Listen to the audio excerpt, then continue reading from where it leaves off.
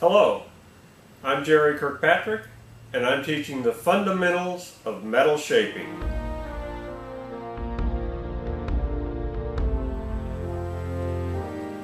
This video is on how to make the handheld tucking fork, how to make a tucking fork number 2. If you haven't watched tucking fork number 1, which was building the vice-held tucking fork, I would suggest watching that one first, and there will be a link under the description that will connect you to tucking fork number 1. This video will be on how to make a handheld tucking fork made out of the same Harbor Freight chipping hammers. So let's get on to making these. Here with the handheld version of the tucking forks, you will also need 2 Harbor Freight chipping hammers. The only other thing you will need to make the handheld tucking fork is a piece of 1/2 inch round solid bar stock, about 6 inches long, and I have made a bunch of tucking forks out of the ends of these pry bars from Harbor Freight, but they have very erratic lengths of the taper. So what I'm going to use is just 6 inches of the end portion of the pry bar to make these tucking forks. The first thing we're going to do is cut the 2 handles off.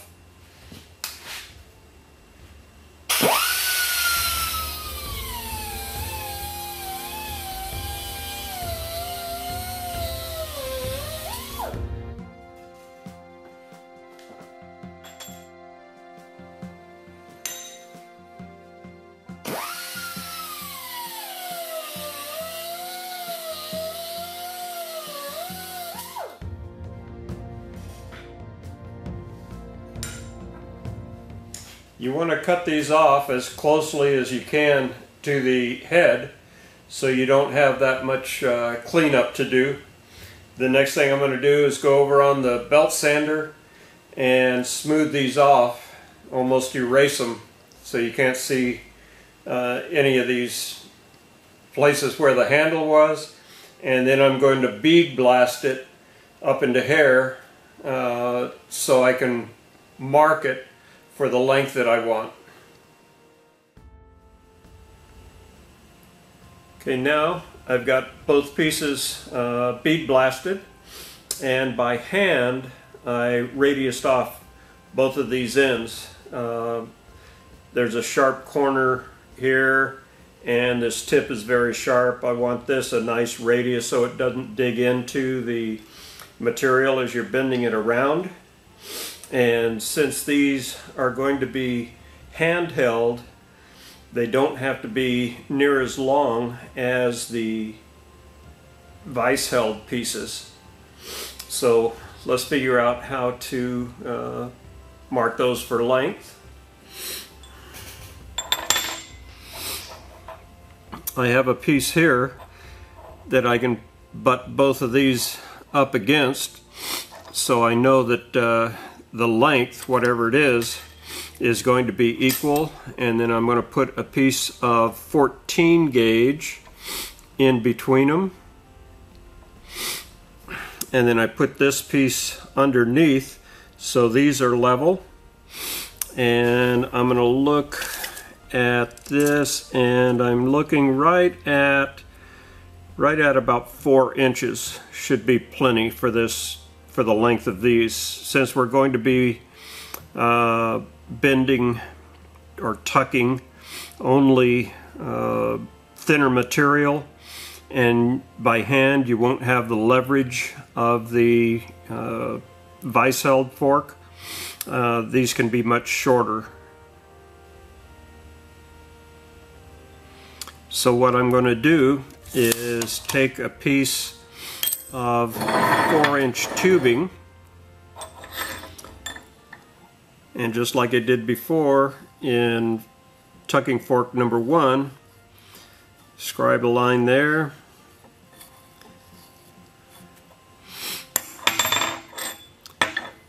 and scribe a line there,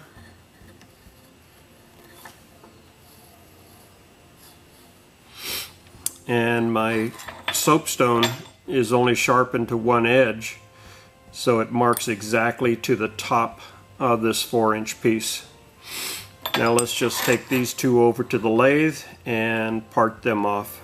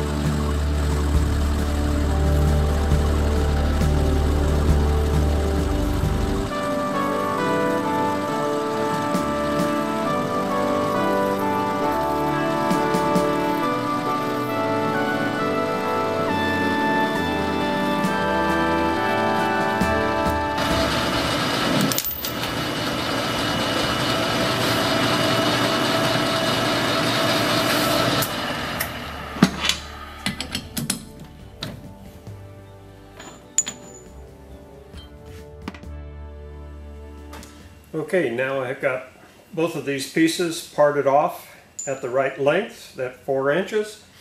The next thing we're going to do is cut the old pry bar to 6 inches long.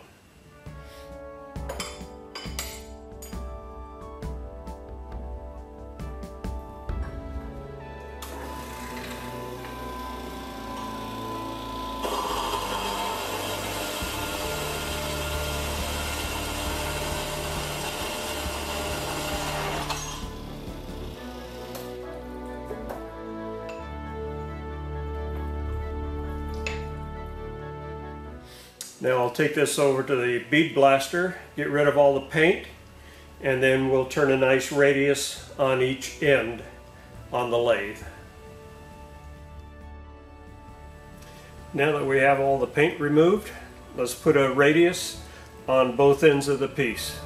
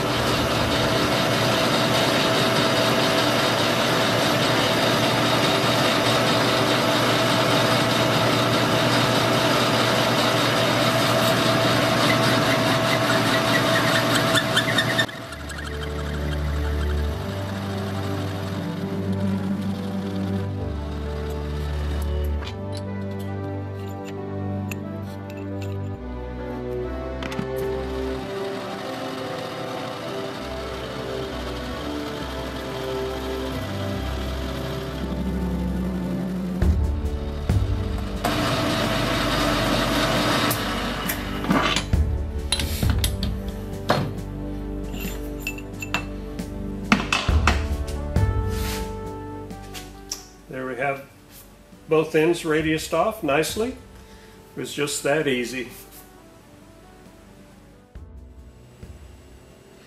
Okay, we've got both ends radiused off real nice. Make a nice handle. For those of you without a lathe, if you look at the first video, making a tucking fork number 1, you will see how I used the socket and the hand drill to put a radius on the ends of the tucking forks, and you can use that same process in putting a radius on the end of the handles. Now for putting the tack on the tucking forks, I have this piece here, which is nothing more than a stop for the tips of the forks. I'll put a little piece there, just a weight that keeps these in alignment, and to keep these at the same height, I'll put a small piece in the back there. Make sure everything is nice and tight, and I'm going to spray it with nozzle spray, and then just give it a little tack right at the closest point right here.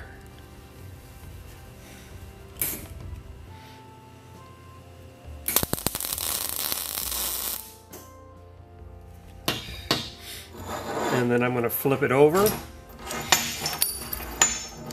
and put another tack. First spray it. This keeps all the little balls from sticking.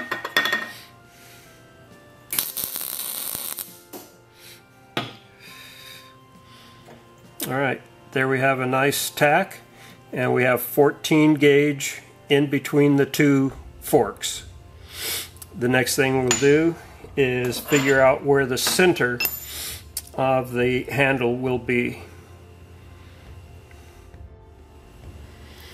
Okay, now to figure out where the handle is going to be centered, we can just take a piece, put that up against a block of steel so it ain't going to move around much, and push the end of the handle up against that same block.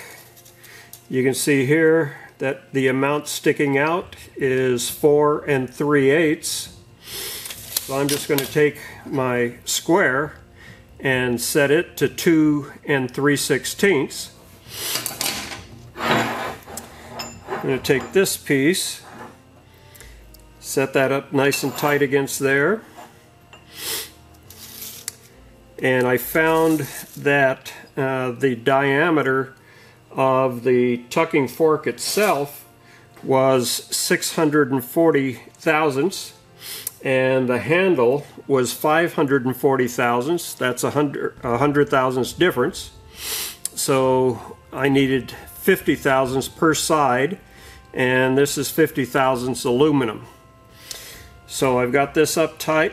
I'm going to push that so it's parallel to both sides there. And I just take my square and slide that over until I hit the 2 3/16. I'll push that up against there so it won't roll. I'm going to spray it with the nozzle spray so I don't get spatter all over the place. And then put a tack, one right here and one right here.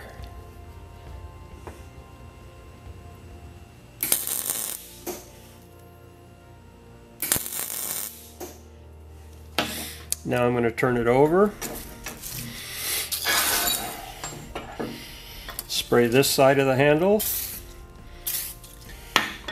and put another 2 tacks.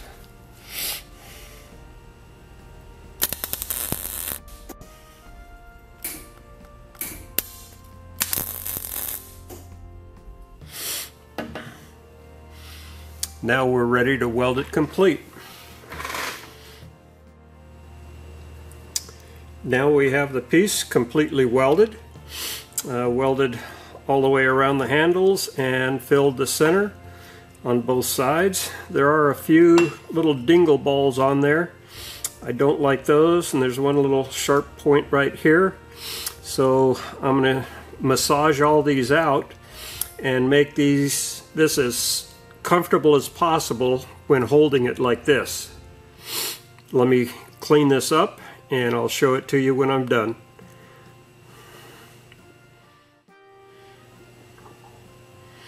And here it is complete. After I got finished knocking all the little dingle balls off and knocking loose, chiseling off all of the tenacious deposits of silicone down in the cracks there, with using a chisel that I've got sharpened just to one side so I can actually just slide it along, and by spraying the piece first with the anti-spatter, those little balls come off. After I got those knocked off, I went over and sandblasted it, and then I used a stainless steel wire brush to bring a sheen to it. And then after that was done, I used a brass wire brush and went over it, and that just changes the color just a little bit. So there's how you make a handheld tucking fork.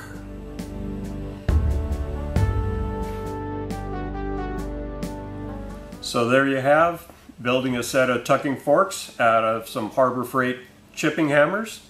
If you like this video, please give me a thumbs up and subscribe to my YouTube channel.